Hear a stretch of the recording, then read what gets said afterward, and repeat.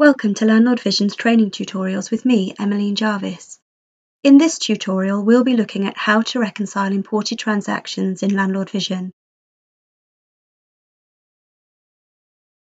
In the previous video, we set up a live bank feed, so we'll start this video by going back to where we left off.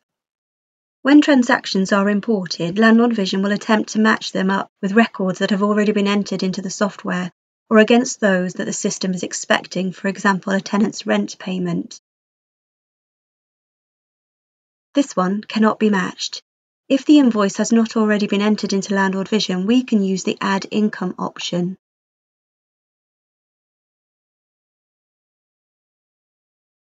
If the problem is that the details are different to what is in Landlord Vision, for example the date or how the name has been spelled, we can instead use the Find a Match option.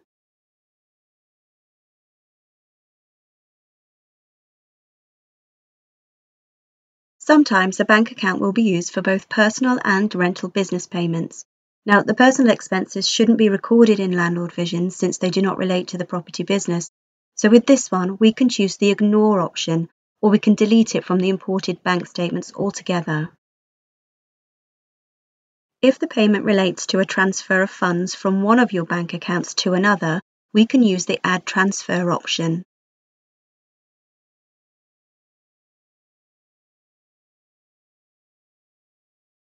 The aim is to get these two figures to be the same once all of the imported transactions have been reconciled.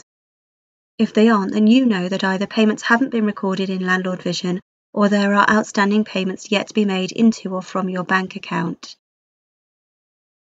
This is a great way of picking up discrepancies. Thank you for joining me on this tutorial. In the next one, again sticking with the reconciliation area, we're going to be looking at splitting payments across multiple invoices. See you then.